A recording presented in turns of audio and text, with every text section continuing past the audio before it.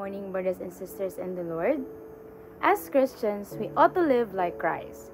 And when we talk about practical instructions on Christian living, we can find a lot of it from Hebrews chapter 13. Now, when we talk about following Christ, some of us might have a person that we looked up to when it comes to following Jesus Christ. People who sets an example for others to follow Christ. So, who do you look up to?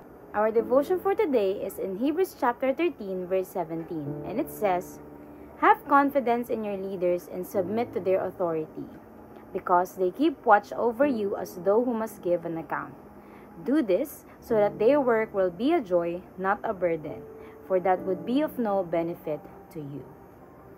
We ought to look for the example of more recent spiritual leaders in living a Christ-like life. Paul gave a list of God's people that were considered as heroes of faith in Hebrews chapter 11, like Abel, Enoch, Noah, Abraham, Isaac, Jacob, Joseph, Moses, and more. And they were all commended for their faith. In verse 7 it says, "Remember your leaders who spoke the word of God to you.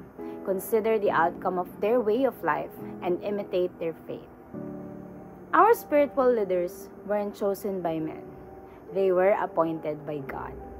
And by that, we know that they are held to a high standards by God. James 3 verse 1 states that they will be held more accountable by God. We only see the outcome of their long-time preparation of soaking in the presence of God through services. We only hear their sermon during Sunday services. We only hear their testimony when they are sharing, but we never know how they truly feel whenever they grieve for the church. A true spiritual leader loves the church as much as Jesus loves his bride. And the lesson here is that we, as part of the church, we are to submit to them. Let us obey them as we would obey Christ, like it says in Ephesians chapter 6 verse 5. Let's not grieve their heart by living a life of humility and obedience. In Filipino, wag na tayong dumagdag sa sakit ng ulo nila. Let us love our spiritual leaders as we love God.